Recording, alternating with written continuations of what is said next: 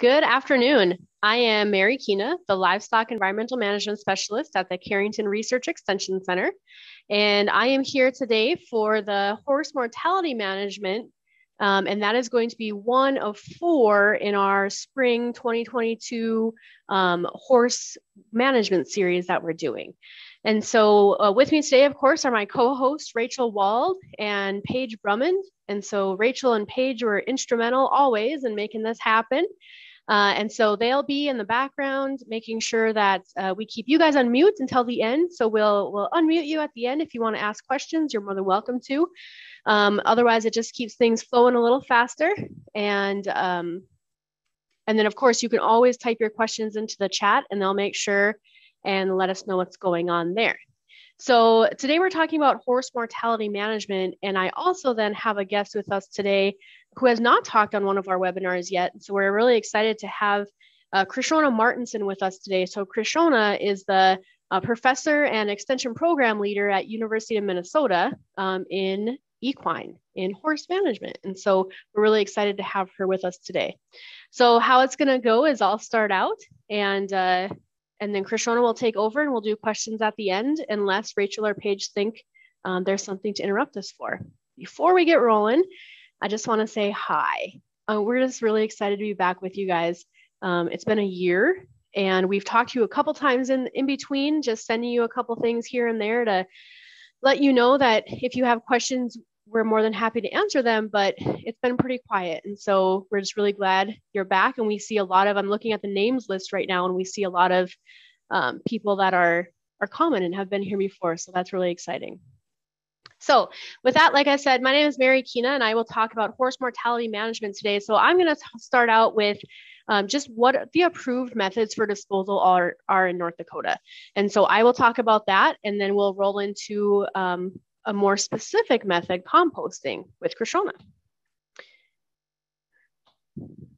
So approved disposal methods for livestock carcasses in North Dakota include rendering, incineration, burial, composting, landfilling. Burning is also an option. However, we try to use that only in specific situations. And so you can see there's some situations up on the presentation here. Most often, though, we try to stick with the ones that are on the left-hand side of this slide. So the law states in North Dakota that animals that die for any reason must be disposed of in an approved method within 36 hours of death. Something that we do want to avoid. So again, the burning is technically something that we can do. However, it's really low on the list of things that our regulators want us to do. And so we try to avoid open air burning if we can. We also try to avoid the small city inert landfills, so the smaller ones. There are larger ones that are licensed to take livestock mortalities, and so we try to go to those instead. And then, of course, carcass abandonment. So leaving an animal carcass out on a section line, on a rock pile, in a field, basically abandoned, is illegal, and so we should not do that.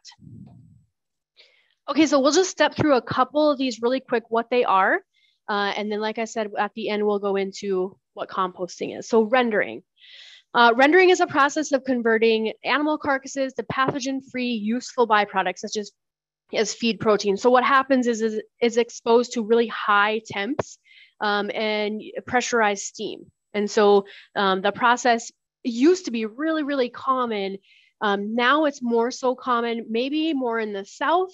But in North Dakota and parts of Minnesota, there are rendering trucks that work with our butcher shops. And so we don't actually have rendering that go around and pick up livestock carcasses unless it's a very specific situation. Incineration is another option for disposal. And so incineration, some people say incineration when they actually mean open air burning. Incineration, however, is an actual technique that uses, basically it's like thermal destruction with a high fuel. So like propane, diesel, natural gas. However, the difference between open air burning and using an incinerator is there are actually filters on this unit that make sure they're filtering out some particulates and keeping the air clean. And so that's the difference. Incinerators tend to be pretty expensive, expensive to put up, expensive to maintain, and then you have to have certain permits to use them. And so oftentimes when they are put up, we do have a couple incinerators in the state. Most of them are like the veterinary diagnostic lab, for instance, uses an incinerator. But that's a constant use, whereas some of our other operations have put them in and have since gone to composting because it's actually easier for them to maintain that. Burial is another option, pretty common, especially pretty common here. It's a little hard to do when the ground is frozen unless you've pre-prepared for that. And oftentimes you in the horse community, we're not really pre-preparing for that because we don't typically have a lot of mortality happening. And so burial at certain times of the year is a little easier than other times of the year. If we are going to bury, we do want to make sure that we're 4 feet above the groundwater table, and then we put 4 feet of cover on top of that carcass. So that's the key there. And then I talked about municipal solid waste sites. And so there are 13 of them in North Dakota. And we have a list of those in case you're wondering what they are. Now, I say 13, but individual landfills can actually accept or reject on their own terms. And so it's really important to call beforehand, 1, to make sure they'll accept, and 2, to see what their protocol is for receiving that.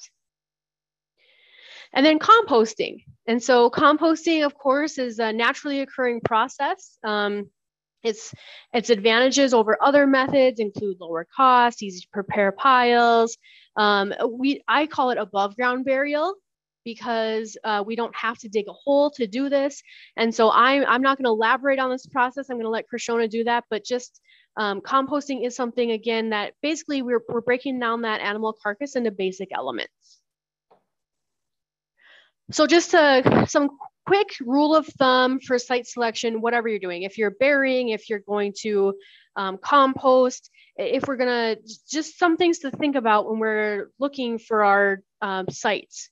So no gravel pits, no sand pits, no excavation areas, no floodplains, nothing that is within specific feet. And so on here, it's 200 feet. It really depends on your state and what your rules are. Of private water wells, public waterways. And so we want to make sure, and then of course, we have to be a certain distance away from streams and lakes. Soil type is also something that we want to keep in mind. So sandy soils, rapid permeability, more opportunity for leaching. Clay soils, slower permeability, less opportunity for leaching. Okay, so with that, we will leave the resources until the end, and this will be available for you online. We're gonna go ahead and switch to Krishona. Well, that was a fantastic introduction just to options that horse owners have for carcass disposal. And, you know, I'm really pleased to be here with NDSU. I think NDSU is going to hold a special place in my heart. My oldest daughter right now is highly likely going to NDSU to major in nursing and take advantage of some of the horse opportunities there, mostly college rodeo. So I think I will be visiting NDSU a lot in the next coming years. So this is a collaborative project that we have worked on that really kind of necessitated out of a huge need in Minnesota in our horse industry. So all of you realize that horses are really unique to other livestock. They have a much longer lifespan than cattle or sheep. There's about 7.3 million horses in the entire US. Our annual mortality rate is about 1.4%. So that means that there's 100,000 horses that die annually that we need to properly dispose of that carcass. So we've already went through these: rendering, burial, incineration, and composting. In Minnesota, landfill is sort of only allowed through the rendering process. But interestingly enough, the reason this project started was about 3 or 4 years ago. One of our largest renderers sent out a letter to all of our vet hospitals saying that they were no longer taking chemically euthanized horses or horses that had been injected with, for example, like sodium pentobarbital. Well, that's a huge issue in the horse industry because a lot of our survey work shows that about 85 to 90% of horses are chemically euthanized because they're not going into the food system like cattle and hogs and poultry are. We've already talked about the complications with burial in a northern climate. incineration is costly. And really the biggest thing that people kind of veer away from with composting is just that it's simply, it's not familiar. I just want to take a moment. If you guys have any questions at any time, please ask them. And Mary and Rachel and Paige, just unmute and interrupt me, because sometimes the question is best sort of addressed, while we are there. So please ask questions throughout. I'm happy to be interrupted. So what we did is, first we actually did a survey to see if horse owners would even be interested in it. We looked at horse owners and veterinarians. Then we actually composted horses both in the summer, in the fall, not really winter, but more summer and fall. Composting work had been done previously, but a lot of it had been done in Florida. And obviously the climate in Minnesota and North Dakota is vastly different than Florida. And I wasn't even sure if we could compost horses during the winter months, for example. So what we did is we did two surveys, one for veterinarians and one for horse owners. And we had a great response to the surveys. Not surprisingly, the horse owners that are represented in the gold text, 86% of them preferred the horses were chemically euthanized, followed by burial. The veterinarians, again, 84%, preferred chemical euthanasia, and 45% of them preferred burial. And only 5 or 10% had ever even considered composting. So when we asked, okay, you've considered it, but have you actually used it? Very few people had used it. And we dug into deeper why. People were looking, they would prefer to have a commercial facility, but the biggest thing is they simply weren't familiar with it. And it makes sense, right? We have this beloved horse in many cases. It has passed, and it's hard to, especially in those first few months after, to think about what to do. So the other thing that we found interesting is that people would be almost 8.5 times more likely to try composting if they knew there was research to stand behind it. And they would be almost 2 times more likely to try composting if they were just familiar with it. So we're an extension, all of us here in extension, and that is part of our job, to do research and then disseminate the results. So I thought, I can do this. I happened to meet one of the composting gurus, Mark Hutchinson, at a meeting in Maine, and he had a demonstration of horses being composted. And I thought, this is something we can do and I think could be adopted in the horse industry. So before I move on to the actual composting process, I just want to make sure there aren't any questions. All right. And Irene, I'm glad that the composting has worked well for you. So what we did with our research is we composted horses both in the spring and the fall. I have to admit, I was a little hesitant to actually start in December, which would be true Minnesota, North Dakota winter. So I kind of took the easy way out. I started the end of September. So it was really fall. We composted horses both in the fall and the spring. And honestly, our results were really similar. So I'll just share the fall one with you. So we recruited 4 horses that were going to be euthanized anyways for terminal medical reasons. Most of them were advanced age and lameness. So they were euthanized the end of September. In Minnesota, we have to compost on an impermeable pad. So we chose to just lay a concrete pad down in a rural agricultural area. And you can see these are the 4 individual mounds. Each one has a horse in. There's no fence, no cover. When composting is done right, there isn't smells, there isn't scavengers being attracted. It was just out in an agricultural area. And again, I don't know, Mary, if you want to share, does North Dakota have any regulations for an impermeable pad when you're composting? No, ours is more so just the soil type. And so clay soils are preferred and best here. Yeah. Mm-hmm. Yep. All right. Great. So how we started, and again, I actually teach a horse management class. So these are some of the students that were in that fall semester. They were helping with it. Mark Hutchinson is a gentleman in the gray shirt and the brown pants.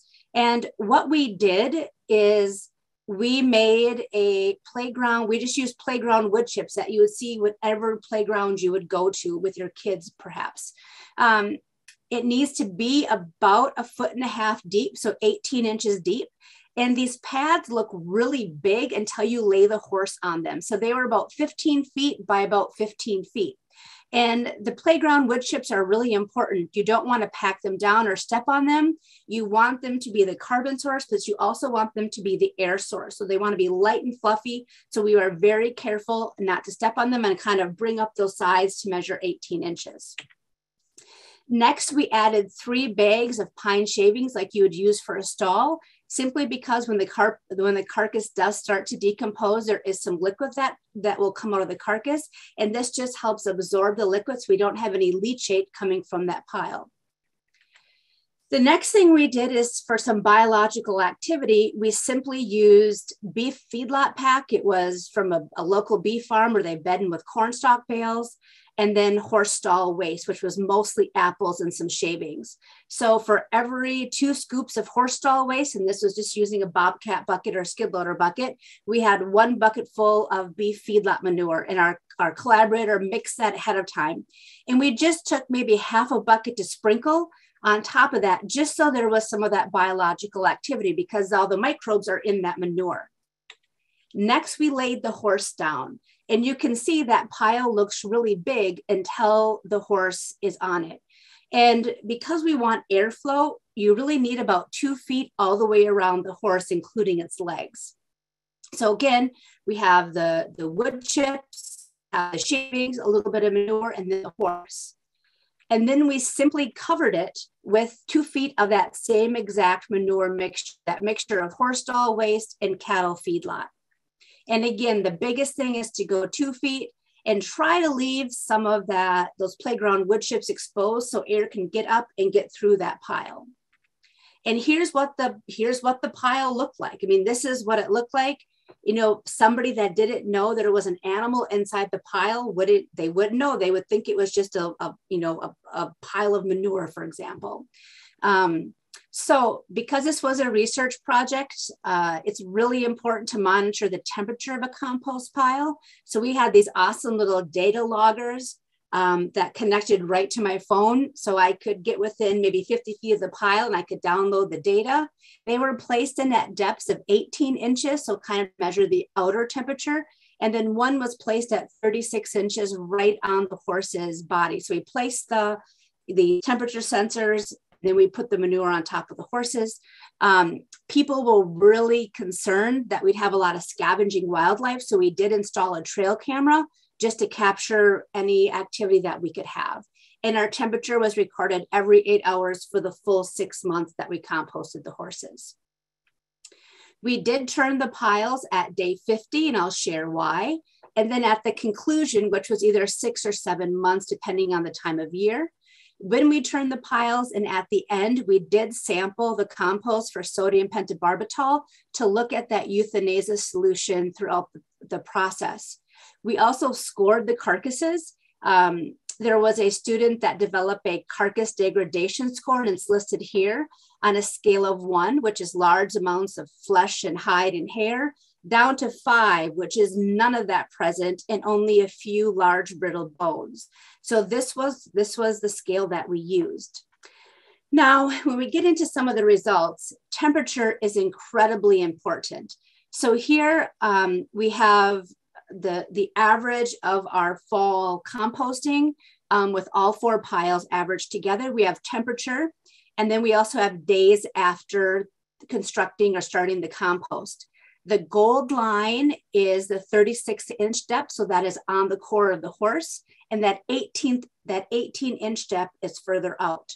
Now, in the state of Minnesota, and Mary, I love your input, for a carcass to be considered fully composted, we have to have 2 heat cycles where the pile reaches 130 degrees Fahrenheit and is maintained for 7 to 10 days. And once we have 2 of those heat cycles, the pile is considered composted. So Mary, what's it like in North Dakota? Okay, so we don't have any statutes like that, but we do, when we're teaching, follow very similar advice. And so we like the over 130 for 7 to 10 days for all the reasons you are going to say. Yes. So you can see that, at that day 0, when we constructed those piles, you can see immediately within 2 to 3 days, those piles reached 160. It's really important. We want the piles to be between 104 and 150 or 49 degrees. That is those thermophilic conditions where those microbes really react and really break down that carcass. Now our piles did get a little hot, but again, they recovered nicely. And you can see why we turned the piles at day 50. You can see there's just that gradual decrease in temperature. And the temperature is created when those microbes are reproducing and kind of digesting the carcass. So as they sort of run out, I mean, they don't have legs, right? They really can't, they're not mobile. So, you know, they need to be stirred and kind of redistribute the nutrients in that pile. So we could tell that we had already reached our 130 degrees. We had sustained it, but our temperature was slowly decreasing. We knew we needed to turn the pile. So at day 50, we pulled it, we turned the piles, and you can see almost instantly it went back up and sustained in that 104 to 149 degrees. So technically, according to the statute in the state of Minnesota, our piles were fully composted within 10 weeks. And Krishona, I'm going to pause you there for just a second and just point out, isn't it really interesting? And so when you look at about day 15, close to 20, it naturally brought itself down, but then it spiked itself right back up. And so that can be any number of reasons. Maybe there was a little bit of a breeze that day. And so some more airflow got in. Maybe it rained a little bit and some moisture got in. Or maybe our microbes kicked it in the butt and decided to go back to their job and do their thing. And so it's really neat to see. We do see that increase again at 50 because we manually made that happen. But at the 10 to 20 day there, it naturally just spikes and goes down and spikes and goes down. Yeah, that's a great, that's a great observation. And you're absolutely true. I will say that at day 7, when the carcass sort of collapsed, there was some cracking in the top of our pile, and we did put one more skid loader or bobcat scoop of that manure mixture. Because remember, that manure mixture is going to form a crust, and that is what is going to keep those volatile acids or those smells inside the pile, because it's the smells that attract scavengers. So again, we did cap it when that carcass collapsed, and we anticipated that happening. Now we did leave our piles go for 6 to 7 months, simply because we know during that cooling phase, or really that day 100 to day 210, or whatever that is, we still know that there is some brittling of the bones that is happening during that time, and that was important for us to see happen. So when we look at the carcass degradation score, so here are individual piles. An initial setting, adding animals to the pile. For example, you would put the body of the second horse kind of nestled in between the legs of the first horse. But because this was a research project, we treated each of these piles as a replicate. So we looked at them individually. So you can see the weights of the horses that were in each pile. The degradation scores on day 50 were 2s and 3s, and the degradation scores at the end were 3s and 4s. Remember, 4 is no hide or hair present. The flesh was completely degraded and only the large bones remained. It is interesting that the smaller carcasses were more degraded than the bigger carcasses. So I'm going to show some pictures. I don't you some pictures so just the inside of one of the piles at day 50. Now, if any of you are like me, I always thought it'd be fun to be an archaeologist. And I was expecting to see like these little horse bones kind of laid out. And when we opened the pile, there was nothing. This is the middle of the pile after 50 days in compost. Do any of you see anything? No. You can maybe see some little skin colored flesh towards the bottom left of that picture. But again, there was a little bit of a smell when we opened up that pile, because again, that manure had formed a crust, but this was it. At the end of day 217, that's what we had. It looked like a combination of manure that had more wood chips in it. And then our final product, you can see, is right here.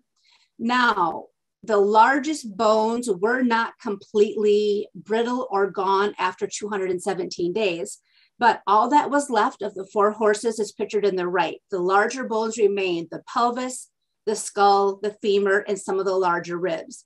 Now, if you were going to continue composting, you could put those bones back into a larger pile, or back into an active pile. We simply chose to bury those few bones that remained. So what about the magic question? What about the sodium pentobarbital? So this is a huge issue. It's an issue that really only impacts the horse industry because our other large animals and our other livestock enter the food chain. So they're, of course, never given sodium pentobarbital. They are humanely slaughtered and enter the food system. In the US, our horses don't have that fate. So here are the individual piles, and here is the amount of sodium pentobarbital on day 50. You can see it ranges from 6.5 to 2.5. Now you're probably wondering, what does this mean? Well, because this is a relatively new issue where we've had some restrictions on rendering, at least in Minnesota, we do not have any recommendations for minimal amounts of sodium pentobarbital that is accepted in the industry. Again, it's only a horse issue, or primarily a horse issue. So we do not know if this is high, medium, or low. However, we know in the literature that when you look at scavenging birds, farm dogs, things that have been secondarily poisoned accidentally by consuming an improperly, buried or disposed of carcass, we know that the lethal dose of sodium pentobarbital for a dog is 85 micrograms per gram. And you can see we are not even close. So we don't think this is an issue, but there are no guidelines that we can use to confirm this. We also know that when land applied to an agricultural field, the soil microbes will continue to break down any sodium pentobarbital. And if we look at day 217, just because we can detect it doesn't mean it's a problem. We can still detect it, but in very, very small amounts. So based on working with our Board of Animal Health, our Department of Ag, and just our collective scientific minds on the project, we very confidently land applied this to an agricultural field that was going into small grains, and we didn't have any issues. So yes, we can still detect the sodium pentobarbital, but no, we do not think it will cause an issue. So what about scavengers? So, these are images from our wildlife cam. Yes, we had crows and we saw maybe some evidence of some digging, and we saw a fox or wolf or whatever that is, probably a wolfish thing. But, we did not have any piles that were disturbed. There weren't bones drug around. There wasn't a lot of, there just wasn't wildlife activity, mostly because our piles were properly formed. They formed that crust. There wasn't smells. And you can see in the back of this color picture, there is a very large home. And I don't even know if they knew what was happening at this site. So again, we just didn't have issues with smells or flies or scavengers, but again, our piles were monitored and properly composted. So I wanted to leave time for lots and lots of questions. But one thing is that because this was a research grant, a large part of it was designated to really educating horse owners on the possibility that composting can be a viable option for carcass disposal. And quite honestly, in many parts of Minnesota, for some people, it's the only option, especially if you can't bury, the horse has been euthanized, the renderer won't take it. And if it's the middle of February, right? You just don't have a lot of options anymore in some parts of the country. This is especially true as you move towards the East Coast. So we have a lot of resources currently available that are freely available. We have YouTube videos on how to construct and manage a compost pile. We have 2 more that talk about frequently asked questions and land applying it. We have infographics that are pictured here, which sort of outline how to build that pile. So again, those, that playground wood chips, the sawdust, or the stall shavings, the manure of the horse, and then more manure. And it gives dimensions that we recommend for that average 1,000-pound horse. Obviously, if you have a pony, it can be slightly smaller. If you have a draft, it's going to be bigger. We have website articles, and also our scientific manuscript on this project was actually just accepted this week. We also do offer a fee-based course in January. It's a 6-week certificate course that people can take, and a certificate of course completion that walks you through this process more in depth and maybe covers some of the maybe potential issues that somebody could face. So the take-home message is we know that owners and veterinarians are open to composting because of our survey data, but they wanted scientific information to back the process, and they wanted educational resources. And I hope that we've provided that to the best of our ability. We know that composting can be used as a primary carcass disposal practice in the horse industry. We know that it's commonly used in the swine industry and poultry industry, especially, unfortunately, as we have high path going through both of our states and the US right now. We know that it's friendly for the environment. We know that our state agencies support it. There are some still questions that remain about sodium pentobarbital, but again, just because you can detect something doesn't mean it's going to be a problem, but we have applied for follow-up research funding to further explore that option. And then of course, our educational materials are freely available except for the online course, which is a fee-based course, but everything else is freely available, mostly online. So funding for this project was provided by our Rapid Ag Response Fund. And of course, we just want to thank everyone that helped carry it out. So Mary, with that, I'm going to stop sharing so that we have more time for questions. We can always go back. I can show you images if we need to, but I just want to make sure that we have plenty of time for questions and for you to add what you see in North Dakota. Yeah, thanks. That was awesome. First, congratulations on the manuscript. That is a feat. So that's awesome that it's going to be out there more in the research community as well now. Yep. And then second, I just have to echo a couple of the things you said. And so the first one would be the base.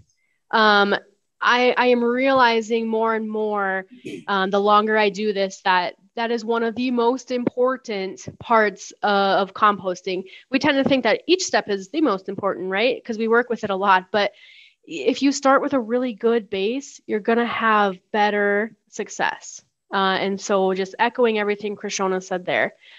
Something else that I picked up on and want to just reiterate is the smell. So people ask me a lot. So we compost mostly cattle at our center. However, it doesn't matter what kind of livestock we're composting. People always ask, like, doesn't it stink? And I'm like, okay. If you open it up and you have a degrading carcass, you're going to smell something, right? But most often, and like you said, it's most often the manure, the spoiled silage, the old distillers, the bulking material that we use that actually stinks more because the carcass is broke down. By the time we open it, the carcass is broke down already to the point where that smell is no longer an issue. And so does it smell? Sure, it smells a little bit. If you get too close and step on it, you'll stink a little. But does it stink like a carcass that has been abandoned out on a section line? No, not at all. So those are just a couple thoughts. I can quit talking. And so we can have other people ask questions. So you guys, if you want to unmute, turn on your cameras, unmute, you're more than welcome to. This is a meeting format. And so we would welcome you to do that. Otherwise, you can always type them into the chat or send them privately to Rachel or Paige or I, and we can answer them. I do have a question. We know that we stated the level of toxicity for pentobarbital for dogs. Is it known for other scavengers? I'm thinking wildlife like skunks, raccoons, fox, birds, smaller animals. Yeah, so Paige, that is a great question. I included that example for dog because that is what has been reported in the scientific literature. I am unsure if it's been reported for scavengers, but obviously it's probably on a per body weight type, scale. So I would assume it would be less, simply because I think that was like for your average 40-pound dog. And I don't know what birds of prey or eagles weigh, but probably 5, 10, 15, 20 pounds, depending on the bird. So it would probably be less. But that's a great question. And I don't know the exact answer, but if any of you know, please share.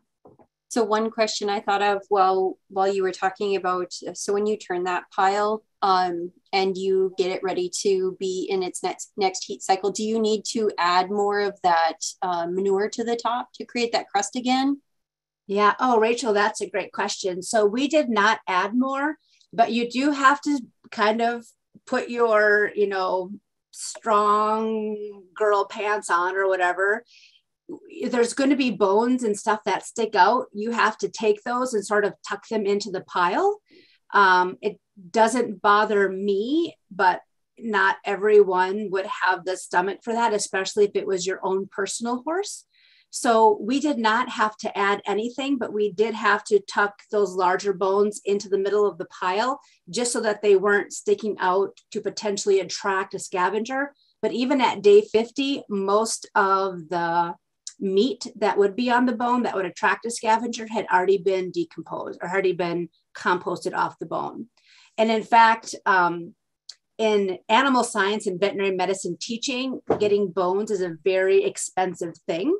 And because the compost did so well, a lot of those bones that you see in the picture were actually saved for teaching purposes because they were so well composted. There wasn't any hide or meat left on those bones, and they could use them just for teaching. And that is something, Krishona, you had mentioned that you guys buried some of the bones, or that's an option. Another option in North Dakota and several other states too, and probably Minnesota as well, is if they're white bones, and so they're clean, they're dry, there's nothing left on them, it's just the white bone by itself, you can put them in the dumpster. Oh, yeah. Mm-hmm. Yes, well, this was on a wonderful farmer collaborator who does a lot of hay. And he's like, I just can't have clients, opening up a bale of hay and having a femur in there. But, that is one thing. I was sort of anticipating that those larger bones would be brittle after 6 or 7 months, and they weren't yet. So I don't, from people that I've talked to, that takes about a year to get those larger bones brittle. So if you ran it through a manure spreader or a slinger or something, it might kind of shatter them or you wouldn't see them, but they were clean, but they weren't brittle yet at that point. And I'll just touch on that too. So the custom manure haulers that I work with in North Dakota really prefer no bones going through their spreaders, especially. So like Krishona said, most of the time, if we're composting a horse or a horse has died, it's almost always older. And so tend to be a little more brittle. If it's a cow or a bull, most of the time they would be a little bit younger maybe, or a feedlot calf. And so their bones are calcified, but stronger than something that's a little bit older. And so they're almost like rocks, sometimes going through my guys' spreaders. And so if we can sort them out, that's great. And oftentimes people will say, well, I don't want to sort them out. But I don't really want to spread this. And so for us, that's okay. And I think it's, Krishona had mentioned this, we just open it up and you can put another mortality in there.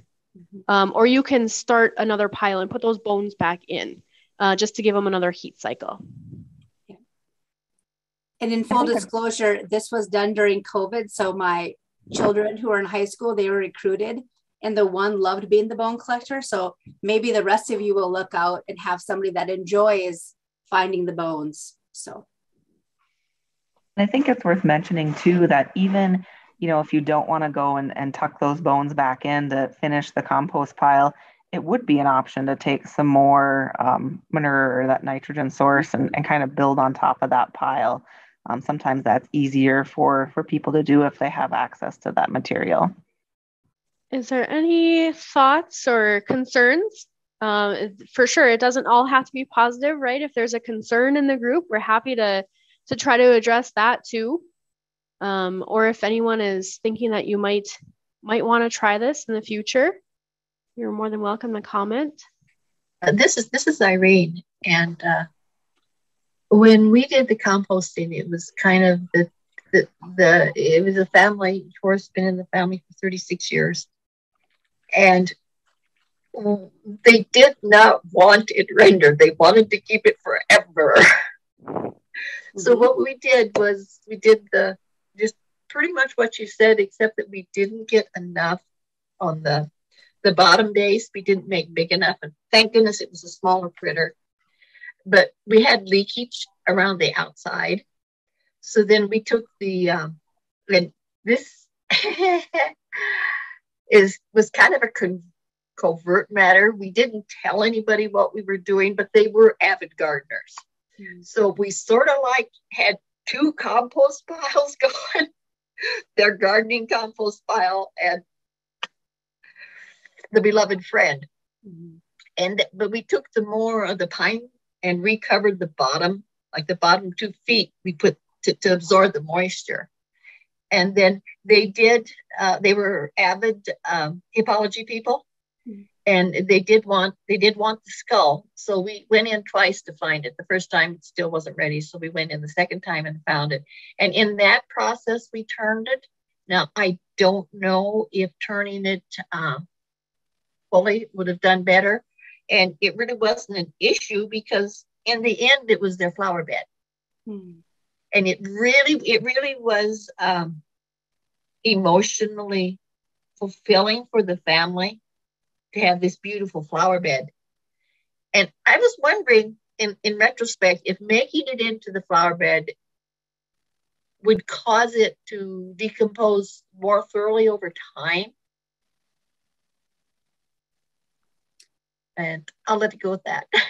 Yeah, Irene, I think that's a beautiful story, right? We hear people say that they like composting because they feel like they can keep control of that horse throughout that process.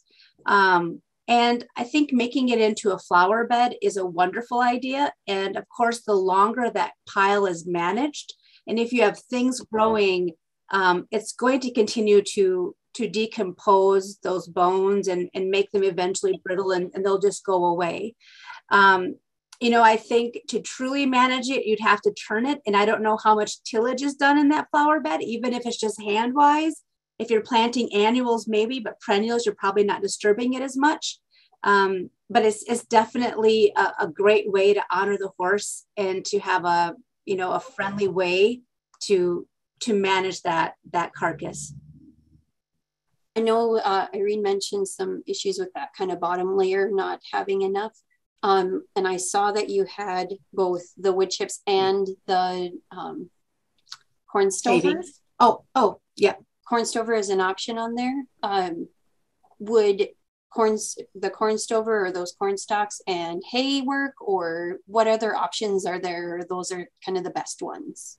Yeah, Rachel, that's a great question. So that is the second research project that we are trying to get. We know that in a rural area, wood chips or playground wood chips are sort of an expensive and hard to come by commodity. So we do believe that corn stover or corn stalks will work just as well. They have been used in other species, but not horses. So we have no reason to know that they won't work. But of course, we like to test it in the specific species. We are concerned that things like hay or like older hay or kind of maybe not great quality hay, rained on hay or straw, because it compacts so much, there won't be enough airflow and that it won't work as well, or at least that's what's been observed in other species. So it needs to be kind of light and fluffy. So the corn stalk bales, the corn stover, or the playground wood chips are probably your best bet. And we would probably shy away from things like yard clippings and leaves that you pick up in the fall and old hay and straw, mostly because it's going to compact. But again, that is exactly what we're looking at in our next research project that we haven't started that yet, but that's exactly what we're looking at for the exact reasons that you just mentioned. We're not really sure what'll happen. We think we know, but I've been doing research long enough where I no longer think anything because I'm usually wrong. Krishna, it looks like there's a question in the chat. Would cedar wood chips work, or would they contain a chemical which would suppress composting? So that is a great question that I don't know the answer of, but let's just think out loud for a second. So I don't think the type of wood chips matter, but I would not want wood chips that are treated with anything in case that would lead, to killing off those microbes in some weird thing. So for example, like around my landscaping at my house, I have those wood chips that have been sprayed red, right? Like I probably wouldn't want to use those. Number one, they're even more expensive. And I don't know how that spray would interact with the microbes. So I don't think the type of wood that you're chipping matters, but I wouldn't want anything added in. But Mary, maybe you know more about that question. No, I don't have anything specific either, but I would agree. We consider this a natural process, right? And so the more quote unquote natural we can be with it, I think the better results we'll get. And so I think sticking with something that, like you said, is not treated. And also ultimately, we don't know what we're going to end up doing with it all the time. So sometimes we go to flower beds, sometimes we plant trees, sometimes it says there, and sometimes we spread it. And because of that, because we're not sure exactly what we're doing, sticking away from stuff that may have some kind of chemical contamination is probably best. And I know sometimes if we're using straw, if we're using corn stalks, sometimes that stuff has been sprayed as well. And so we're more concerned about residual from that spray, maybe hurting our plants that would grow. And so that's a whole other line to think about. And we do have some information about that as far as chemical residual and how long that stuff lasts. Yeah. So, and I know, Mary, you guys have a lot of great resources. I just shared our one that is specific to this process in the chat. And I was actually trained as a weed scientist, so that herbicide residue question is a really great one and one you really need to consider if you're using hay or straw, especially if your end product is a nursery or a garden or even a soybean field, for example. You just have to watch anything that would be a broadleaf and just kind of know what those stalks were sprayed with. Very good. And yes, that's a great resource that Krishna shared. And so I will email that out when I email the recording out. And of course, if you guys have any follow-up questions from this, you're more than welcome to send them to Paige, Rachel, or myself. We can always get those questions to Krishna if we can't answer them for you. And so we're happy to continue the conversation if you have something that comes up later.